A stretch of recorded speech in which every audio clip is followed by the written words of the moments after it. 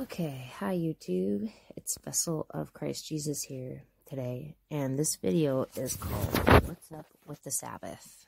So in my study of theology in different denominations is that people love to argue over this point. My opinion is that we are under grace, we are not under the law, but the Sabbath is still Saturday. No one changed it to Sunday except for the Roman Catholic Church.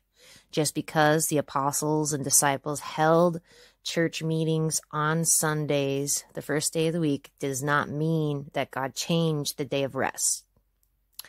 Now listen, Christ is the resurrection. He is the rest.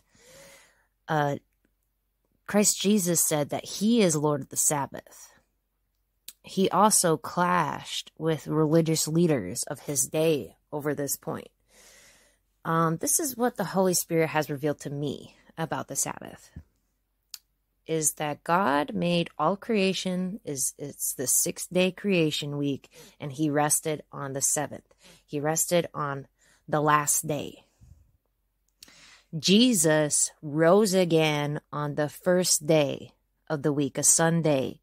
So he is the first to the last, to the last to the first. Every day should be the Sabbath. In Matthew chapter 12, verse 8, it says the Sabbath was made for man and not man for the Sabbath. Again, it's about inward worship, not outward religion. And I think that's why Jesus had to make a point when he was on this earth and talked with the religious leaders of the time about the Sabbath, because nobody got it. Okay? Nobody got it. In Mark chapter 16, it says that Christ, very early on the first day of the week, they went to the tomb. Okay, he rose on a Sunday. He says, I am the Alpha and the Omega. He is the beginning, he is the end, the first to the last, to the last to the first. He is, I am that I am. He is, was, and always will be. I am he that liveth, and he that was dead, and behold, I am alive forevermore. So we are blessed, those who continue in his words and keep his commandments. Love God with all thine heart, mind, soul, and strength within you, and also to love our neighbors as ourselves. So if anything, Jesus spoke out against the harsh teachings about the Sabbath. It's not about the ordinances and the rules, about observing the Sabbath. That's outward religion. Christ taught against that. It's about worshiping God in spirit and in truth on any day. It's about inward worship. The first to the last, the first. The first day of the week when he rose to the last day of the week when he rested. They're all one. In Christ is the resurrection and the life. In him we have rest. So he is Lord of the Sabbath. He is Lord of every day of the week. I think this is a small argument that people need to stop arguing about. Yep, Sabbath is Saturday, not Sunday. Nobody anywhere could ever change my mind, because Christ did not switch the Sabbath. He never said he was switching the days. Okay, what he did was die on a Friday and he rose on a Sunday. He rose on the first day of the week, to the beginning, to the end, to the last, to the first to the last. He is God every day of the week, and we should treat him as such, as our God every day of the week. This is just a short clip. I've had people asking me about the Sabbath, and yes, I think the Sabbath is a special day of the week. That was the day that God rested. Do I think your church is damned for meeting on Sundays? No. Okay, the Sunday sun worship, I get all that. But if you are worshiping Yahweh, Yeshua, Elohim, Adonai, if you're worshiping the true God in spirit and in truth, I don't think he cares if you do it on a Saturday or a Sunday or a Tuesday or Wednesday, as long as you're worshiping him inwardly, not having an outward religion as the Pharisees did, but having an inward man. Inward connection with the Lord God in your prayer life and in everything.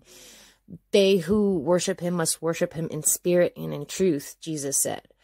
So I hope this clears it up. That's my opinion and what the Holy Spirit has taught me about the Sabbath. And it is just that. He is Lord of the Sabbath. He rose on a Sunday, and he rested on the seventh day, from the first to the last, to the last to the first. That's exactly what I was taught by the Holy Spirit within me.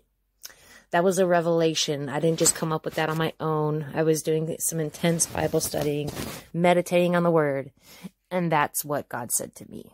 So I hope you all enjoyed this video. It was short, but it's short and to the point, because people need to stop arguing about things like the Sabbath.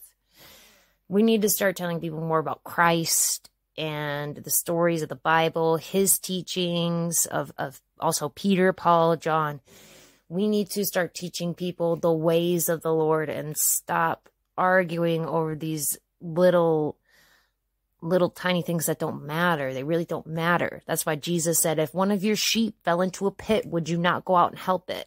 Okay, my disciples were hungry, so yeah, they took a ear of corn off of the stalk and they ate it. So what? You know,